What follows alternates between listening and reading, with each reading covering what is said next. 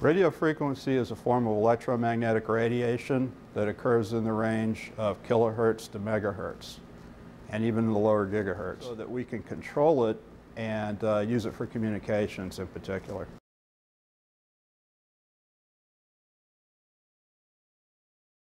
Yes, radio frequency transmissions are controlled by the Federal Communication Commission, which allocates certain ranges of frequencies for different applications such as radio, television, computer networks, cell phones, and model airplane hobbyists, and emergency channels for emergency communications.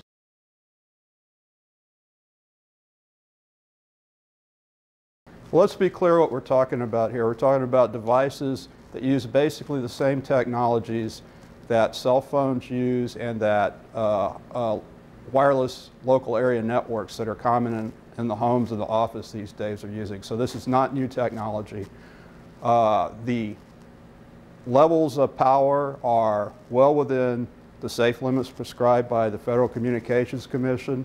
Studies, the field tests that have been done have shown that if you get right up next to a smart meter, you're at 10% of about what the Federal Communication Commission considers a safe level, or beginnings of a dangerous level.